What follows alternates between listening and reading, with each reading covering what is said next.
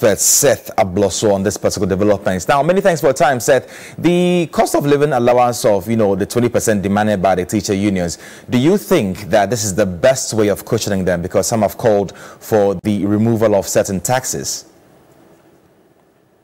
Thank you for having me. Their call is obviously grounded on the difficult economic situations that all are facing in this country, which is hitting hard on family budget. But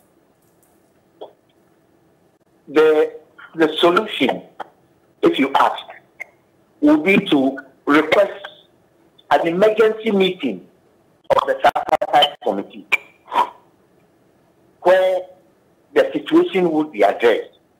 Now, workers can get improved income without being paid a COLA, a cost of living allowance. If they put a case for government to reduce taxes on personal income, money will come into their pocket directly, so the tax that is taken from their pay will be reduced and they will get more money. But if you are paid cost of living allowance, it will be added to your salary and you'll be taxed.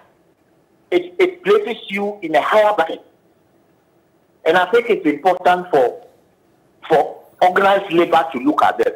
But I'll urge the teachers' union to push this demand for improvement in the remuneration through organized labor.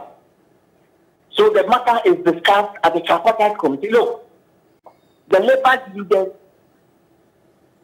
know or ought to know that the Professor Yan Tiamwabedu committee urged the government to take urgent steps to address disparities in remuneration, especially in the public sector.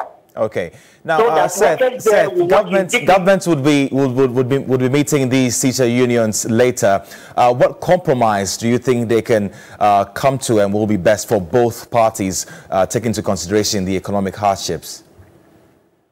And I'm saying that you can't. If you do it to teachers, the thing is, it's an omnibus situation.